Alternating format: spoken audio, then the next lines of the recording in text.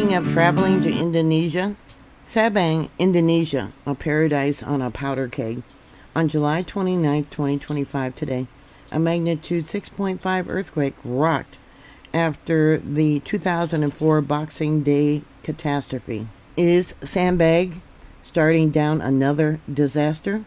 At 1:41 a.m. local time, the magnitude 6.5 earthquake struck at a shallow 10-kilometer depth, which would be about 6 miles.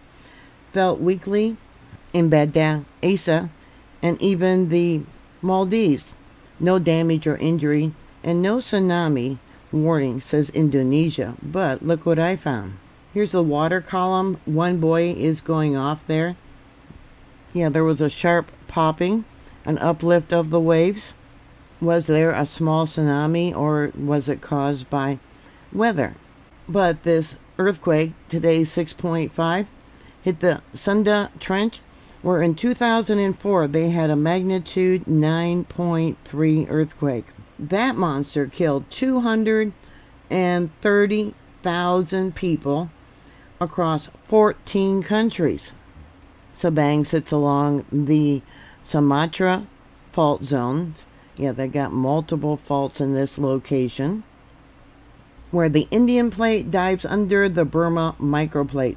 In 2004, a 1,300 kilometer rupture, the fault line ruptured, unleashed a 30-meter waves, multiple waves, which is about 98 feet, wiping out Banda in 15 minutes.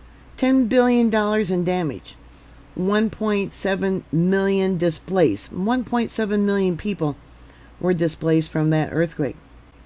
This 6.5 was too weak for a tsunami, but a magnitude 8 megathrust quake could flood Sabang's 43,000 residents in minutes.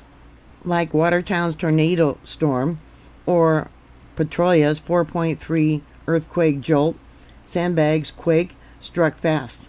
And unlike Thailand's border war, no lives were lost, but the 2004 tsunami haunts Aceh. Monthly school drills and dart buoys now guard the coast, yet INA TEWS struggles with delays, as seen in the 2018 Sulawesi. A 10% chance of a magnitude 7 or larger quake still looms. Could it trigger the next big one? There's always a chance. There's always a 10% chance that there could be a larger earthquake coming. Here we see an image of the students doing the tsunami drills all lined up. Yeah, and knowing what they need to do in case something like that ever happens again. Heaven forbid. Many users on X, like InfoBMKO, track Sabang's tremors, echoing the 2004 nightmare, with 135 quakes every year. And that's near Aceh. And there's always the liquefaction risk. Sabang's on edge. Like Moore's 5.0 earthquake, this quake spared lives. But the Sunda Trench never sleeps. Will Sabang survive the next wave? Can Sabang outrun a tsunami wrath?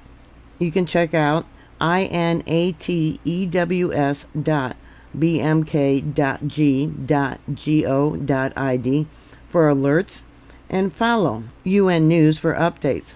Subscribe for more disaster breakdowns, and watch our Watertown storm and the Petrolia earthquake videos to see chaos unfolding. Sabang's faults are alive, and don't ignore the warning. Always be prepared for disaster. Please like, share, and subscribe. And God bless you all. Bye.